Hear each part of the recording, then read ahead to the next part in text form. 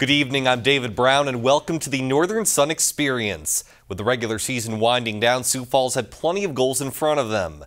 Not only were the Cougars 10-0 with a chance to complete their first perfect season since moving to Division II, they also wanted to solidify their spot in the playoffs. Step 1 started at home on Saturday, hosting Wayne State at Bob Young Field, and the Cougars march right down the field. Luke Papillion rolls right, finds Brady Rose in the end zone, 4-yard strike, 7-0 USF. Cougar defense was on point most of the game. Zach Osborne chased down by a host of USF defenders led by Michael Mailing. USF only up 13-0 at halftime, but they'd salted away in the second half. Max Mickey with the short touchdown run. And then later in the third, it's Mickey coming right at you, 13-yard touchdown there. Sioux Falls completes the perfect regular season at 11-0 with a 30-7 victory over Wayne State. USF is your NSIC champion. Wild game between 9-1 Minnesota Duluth and 5-5 St. Cloud State. First play of the game for the Huskies, and it's a good one. Nate Meyer rolls to his right and lobs a perfect pass to John Pass. He goes 72 yards down the sideline, and just like that, St. Cloud State has a 7-0 lead. Later in the first, Huskies going for 4th and 7 inside the red zone, and the gamble pays off. Meyer to Anthony Carver, great adjustment. Home team smelling upset, up 14-0 after one. UMD would finally get on the board in the second. Darren Walker bounces it outside and finds the end zone. 9-yard run cuts the lead in half. But all of that work would be extinguished on the Bulldogs' kickoff. The Huskies' Nick Greenland finds a lane, cuts back to the left, and no one's going to catch him. 86 yards to the house. St. Cloud State's lead is 21-7. They were up 27-14 at halftime when UMD scores 3 straight touchdowns. First, Drew Bauer to Bo Bofferding on the short toss. He does the rest. 22 yards cuts the lead to 27-21. Next Bulldogs possession, Bauer decides to keep it himself on the read option. 7-yard touchdown, extra point no good, however, so we're tied at 27. Into the fourth, UMD takes its first lead. The short handoff to offensive lineman Nolan Folkert, his 5th rushing touchdown, looking like old refrigerator Perry. Minnesota Duluth up 34-27. But the Huskies would respond on their very next offensive play. Jaden Huff finds a crease and it blows by the Bulldog defenders. 65-yard touchdown, and just like that, we're tied again at 34. But in the end, UMD would simply be too much for St. Cloud State. Bauer off play action to Tyler Lattery for the short touchdown. That makes it 41-34. And then after an interception, Bauer goes up top to Nate Ricci with the great catch in the end zone, 33-yard strike. Minnesota Duluth emerges victorious in a shootout, 48-34 over St. Cloud State. So with wins from both UMD and USF, the Bulldogs and Cougars are both in the Division II playoffs. For the first time since moving to D2, Sioux Falls will host their first-round game. The Cougars are the number 2 seed in Super Region 3 and take on the number 7 seed Azusa Pacific out of California. Adding a little intrigue to this matchup is the fact USF head coach Jed Stewart is an Azusa Pacific alum. He played linebacker and started his coaching career there in the mid-1990s. Kickoff from Bob Young Field is scheduled for noon on Saturday. Meanwhile, Minnesota Duluth earned the number 5 seed in Super Region 3. They'll travel to Kansas to take on number 4 seed Emporia State. The Hornets, like the Bulldogs, lost their first game of the season before winning 10 in a row to close. Emporia State was also the team that knocked off Minnesota State in the first round of the playoffs last season. Kickoff for that game is scheduled for 1 p.m. The winner of that game will take on the number 1 seed in the region, Northwest Missouri State. When we come back, more football highlights from the final weekend of the regular season and find out which non-playoff team earned the prestigious invite to the Mineral Water Bowl. The Northern Sun Experience on Midco Sports Network is presented by Sanford Orthopedics and Sports Medicine and Dakota Land Honda.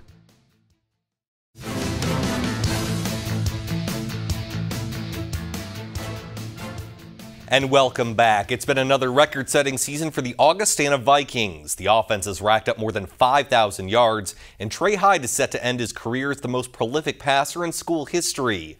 Augustana was among several NSIC teams with a shot at the Mineral Water Bowl, but they needed to take care of business on the road at Southwest Minnesota State. No score midway through the first when Hyde finds Charlie Hayes 35 yards, and it's 7-0 Vikings. Back come the Mustangs. Quarterback Blake Gimble, great fake on the option, 5-yard score, extra point no good, so it's 7-6. Less than a minute to go before halftime, Hyde showing the elusiveness that's defined his career. 8-yard run, 13-6 Augustana at the break. Second half, Hyde lobs it up for Matt Heller. Another ridiculous one-handed catch by the senior. 21-6 Vikings. SMSU not going away. Gimbel with the screen pass to Raphael Lawson-Gale. Nice moves along the right sideline, 25 yards, makes it 21-13 at the end of 3. Fourth quarter, Vikings continue the aerial attack. Hyde to Heller, leaping grab over the middle, 21-yard strike, 28-13 Augustana. Mustangs continue to hang on. Gimbel finds a wide-open Lawson-Gale after he beats his defender. 45-yard touchdown, SMSU back to within a score. But they couldn't quite catch up to the Hyde and Heller show. Another leaping touchdown, this one from 59 yards out. Augustana over SMSU 35-20. Minnesota State had a chance to move to 8-3 with a win at home against Upper Iowa. First quarter, Mavs on the move. Nick Piericini throwing it up to Connor McKean. Great dive and catch in the end zone. 25 yards, 6-0 MSU. Peacocks respond on their next possession. Dimitri Morales can't find anyone, so he heads for the right pylon and gets in. 6-yard run. Upper Iowa takes a 7-6 lead. The score stays that way until 12 seconds left in the half. Piericini finds Ty Dennis on the out. Minnesota State retakes the lead at 13-7. And it's a lead they would never relinquish. Piericini to Taylor Johnson, 4-yard strike, 20-7 Mavs at that point. And in the fourth, Minnesota State runs away from Upper Iowa. Virgil Hammond, 7-yard scamper. Mavericks top the Peacocks, 33-23. Winona State hosting Concordia St. Paul in their season finale. Paul Preston finds the edge for the short touchdown. Warriors up 7-0. 10-zip now in the second when Preston cuts back inside this time around. 9 yards to Pater. 17-0 Winona State at halftime. One touchdown to the left, one back to the middle, so Preston naturally adds a third touchdown to the right side this time. 24-0 Warriors. Winona State with one of their more well-rounded games of the season. Off the punt, it's Elliott Cox finding some space off the right side, makes some moves, and eventually he's going to get into the end zone, 62 yards to the house. And after some offensive touchdowns and a special teams touchdown, how about a defensive one to complete the trifecta? Michael Gomez, the big D lineman, goes 36 yards the other way.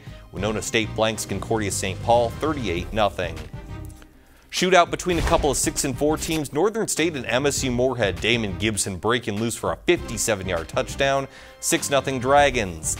Later in the first, the Wolves' Christian McIlvain to a wide-open Zach Barber. 67 yards on this score. Northern State takes the lead 7-6. Ensuing Dragons possession, they go right back down the field. Demetrius Carr rolls left, throws back across his body to Corey Ambrose. MSUM leads 13-7 after 1. In the second, the back and forth continues. Off the option, NSU's Shaka Kelly gets just enough on the left edge. Wolves up 14-13. Move to the third, Wolves now down 34-21, but sticking around. The reverse to Zach Culbreth. A couple of nice up-and-out moves frees him up for the 25-yard touchdown. Northern State is within 7. But the Dragons would fly away with another solid air attack. Carr escapes the pressure, fires to Ambrose, who hangs on and runs it in. 51 yards. MSU Moorhead completes a nice 7-4 season with a 48-33 victory over Northern State. Battle of the Big Lake pits the two North Dakota teams together. UMary at Minot State. Marauders up 3-zip, but not for long. Jose Escobar finds Levante Bushnell in the back of the end zone, 8-yard strike. Beavers take a 7-3 lead. It's 7-6 now in the second when UMary busts out the trick play. Halfback option pass from Zach Graves to Sam Saucedo goes 58 yards. Marauders retake the lead 13-7. On Minot State's very next play, UMary's lead gets even larger. Jacob Parker, more like Peter Parker with his spidey sense, picks off the pass, goes 26 yards the other way, 20-7 Marauders. But the Beavers get a break of their own just before the half. Several defenders break through for the blocked punt, and Ryan Filo recovers in the end zone for the touchdown. UMary's lead is down to 20-14 at halftime. It would stay that way until the fourth, when Escobar rolls out on play action and hits Ray Watkins for the 1-yard score. Minot State retakes the lead at 21-20, and that would be your final, the Beavers over the Marauders in the Battle of the Big Lake. Finally, Bemidji State hosting Minnesota Crookston Saturday. Beavers already up 7-0 and adding to it. Jawan Richard gets the shovel pass, finds a crease and goes up the right sideline. 56 yards to the house. Bemidji State doubles the lead to 14-0. Later in the second, Beavers back to receive the punt, and Gunnar Olszewski makes the Golden Eagles pay. He runs to the left, then cuts back right and uses blockers to his advantage. 72-yard punt return touchdown. Bemidji State's lead is now 21-0. Big plays would be the name of the game for the Beavers all afternoon. Jordan Hine up top to Blake Holder, 39-yard touchdown. It's 28-0. Later in the second, it's Jawan Richard once again. He takes the screen and uses his athleticism to go up the left sideline this time. 55 yards to Pater, 35-0 at halftime. Start of the second half, and Richard continues to be a nightmare for the Golden Eagles. He takes this kickoff back 95 yards for the score. Bemidji State had 7 separate touchdowns that each covered more than 39 yards. Beavers all over the Golden Eagles, 76-13. And with the win, Bemidji State finishes second in the NSIC North and third overall, which gives them a chance to play one more game. Although there were several teams in the NSIC with an 8-3 record, the Beavers will represent the conference in the 51st Mineral Water Bowl on Saturday, December 3rd. BSU will take on Washburn University out of the MIAA. The Beavers' 8 wins this season are the most in the program since 2011. When we come back, we look ahead to the NSIC volleyball tournament and see where several nationally ranked teams currently stand before Selection Sunday to the national tournament.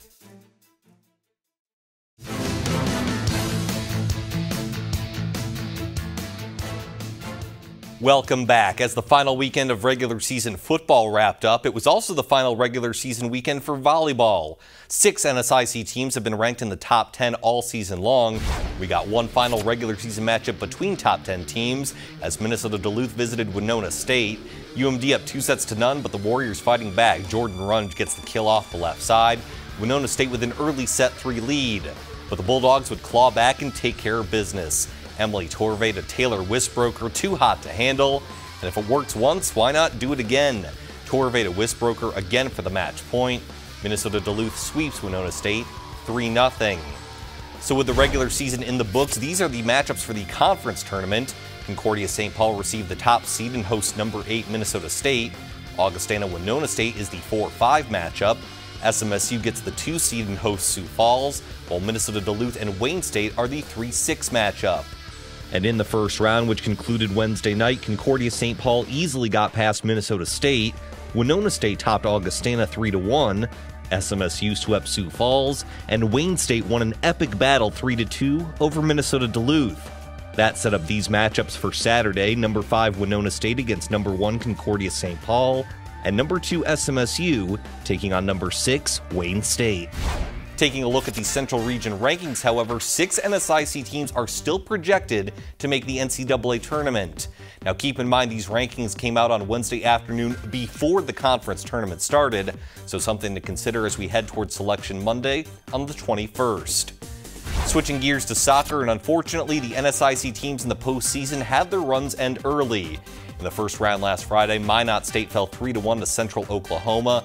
The Beavers finished the season with a school record 14 conference wins. Meanwhile, Minnesota State had the number 2 seed and a bye into the second round, but the Mavs were defeated by Fort Hays State on Sunday afternoon. After playing to a 2-2 draw, the Tigers topped the Mavs 4-2 in the shootout. When we come back, our Under the Northern Sun alumni feature showcases a former Upper Iowa wrestler still heavily involved with the Peacock program.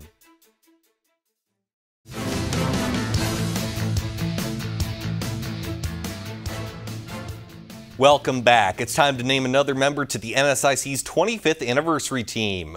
Congrats to former Concordia St. Paul volleyball star Emily Paulkert. The 2007 Coaches Association Freshman of the Year, Paulkert was also a 2-time first-team All-American and won 4 national championships. Paulkert is currently the head volleyball coach at George Fox University, a Division III school out in Oregon. Well, some NSIC athletes attempt to recapture their playing careers by coaching at their alma maters. And while not all of their athletic success on the field necessarily translates into teaching, those who are dedicated to their craft usually fare the best. In tonight's Under the Northern Sun, we check in with one former Upper Iowa wrestler who used his own personal struggles on the mat to teach others how to overcome. In March 2014, Carl Brookhammer was named the Wrestler of the Year in the Northern Sun Conference. Upper Iowa's 4-year starter at 197 pounds broke the program record for career wins, ending with 142, including 53 by fall. After becoming an All-American as a freshman, he was named the NSIC's Rookie of the Year. Carl claimed his second and third All-American honors as a junior and senior, and earned 4 NWCA Academic All-American honors as well. I guess if I had to sum it up in one word, it'd be awesome. It was amazing. I mean, I couldn't ask for anything more. I had great coaches. I had great facilities, and you know, if there's anything we ever needed or wanted, you know, someone tried to do the best to get us what we needed. As far as competition-wise, in the Northern Sun Conference, I think we had a really tough conference, and we saw great competition. You know, we had some really good battles, and you know, that just creates great wrestling matches and great opportunities and great memories. Every coach, you know, ideally wants that intrinsically motivated student athlete, which can come and become infectious, becomes an obvious leader. And that's what Carl was. He was obviously driven, motivated intrinsically. And so it definitely allowed him to be a leader maybe early on in his career. I had a few injuries, a couple surgeries, one during the summer, one during the year. And I guess I kind of let those get to me, and I use them as an excuse to not perform, or maybe you know, it's a reason I lost this match because my knee hurt or my shoulder hurt. When I finished 5th at regionals, I just kind of realized that, you know, it wasn't an excuse. It was just me being, you know, weak or you know, not mentally strong, and I realized that, and I had a lot of time to think about it over the spring and the summer, and then all through that next year. Like, I'm not going to let that happen again. So anytime I had a little tweak, I tried my best to mentally overcome it, physically overcome it. You know, we're all thinking that he's the most winningest wrestler at Upper Iowa. You know, he was the freshman wrestler of the year in the NSIC, and Amateur Wrestling News had him as the top-ranked 190-pound freshman on the all-rookie team, all divisions. He was the NSIC, you know, wrestler of the year to, you know, to end his career on. So a lot of ups, but the resolve came, you know, at the national tournaments and rebounding from goals not met by being the national champion. And nothing epitomizes that more than after that, you know, sophomore year regional tournament where, you know, he's ranked high in the nation, you know, maybe number 2 at the time, and he's coming off a 3rd place finish as a freshman, and he gets upset, and that was a shocker. And to you know, kids then get an opportunity to go one of 2 ways. You know, they can start to plateau and say, this is the way it is. I don't control all these events. Or you can say, hey, I'm going to learn from this. I'm going to figure it out. I'm not going to put myself in the same spot again. And Carl really, I think, used that as more fuel for the fire. And his fire burned pretty hot all the time, and that only just erupted into a volcano in those last couple of years. My fondest memory of being a Peacock wrestler, I think back to that match against St. Cloud. It was for the conference title, and Coach Grimm did some bumping up with our 84-pounder and 97. He bumped me up to heavyweight, and that was, I believe it was number 1 97-pounder against number 1 heavyweight in D2. And you know, I was pretty jacked up. I jump out, and the crowd was, everyone was standing. I believe every seat was filled, and not one person was standing, and it was just an amazing feeling. You know, and that's kind of my biggest memories of looking back. I love those home duels. You had the hometown crowd, and you know, they always came out. We always drug a good crowd out, and it really got you fired up for your matches.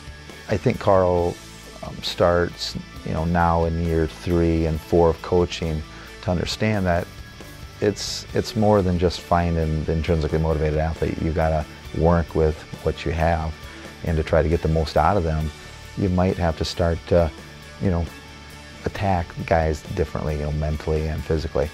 You just can't go in there and just, you know, beat guys up and think that they're going to have that resolve like he had to you know, to catapult him to success. It's a wonderful feeling.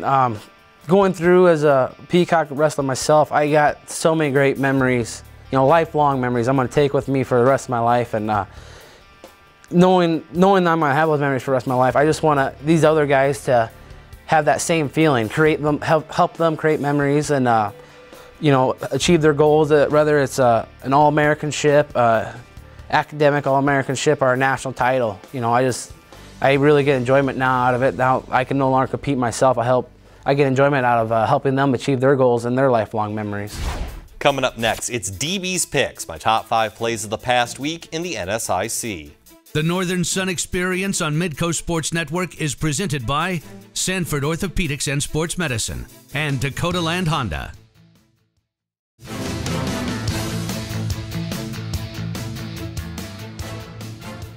And welcome back. It's time for DB's Picks, my top 5 plays of the past week. At number 5, it's the 5th rushing touchdown of the season for UMD's Nolan Folkert. The 300-pound guard is a dominant force not only on the line, but on the goal line as well, giving his team the perfect back near the end zone. At number 4, Zach Graves is digging the option. The halfback rolls right and fires to a wide-open Sam Saucedo for a 58-yard touchdown. The Marauders lost a close game to Minot State, but their execution here gets them the 4th best play of the week. At number 3, it's more wizardry from the Wolves. Northern State's Zach Colbreth takes the reverse, uses a couple of up-and-out moves to get to the end zone. The Wolves use 3 of their best players to make play number 3 a reality.